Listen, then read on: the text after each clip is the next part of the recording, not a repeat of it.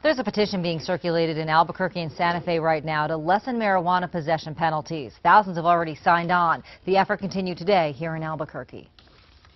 Would you guys be interested in signing a petition? Rachel Mayestis is a volunteer with the Reduce Penalties campaign. Currently, possessing any marijuana can result in a $500 fine or up to 90 days in jail. Oh, wow. Yeah, it's really harsh. So we're trying to reduce it down to a $25 fine. It's a petition being spearheaded by the groups Progress Now and Drug Policy Alliance. Volunteers have been canvassing both Santa Fe and Albuquerque. Here at Mariposa Basin Park in the Duke City, more people signed it than not. We are trying to reduce penalties for marijuana possession in Albuquerque. Sure. Great. Jorge Eric Rosas added his autograph to the growing list. He says he's a medical marijuana user, but doesn't think anyone should feel like a criminal for using the drug. I'm a veteran with the U.S. Armed Forces.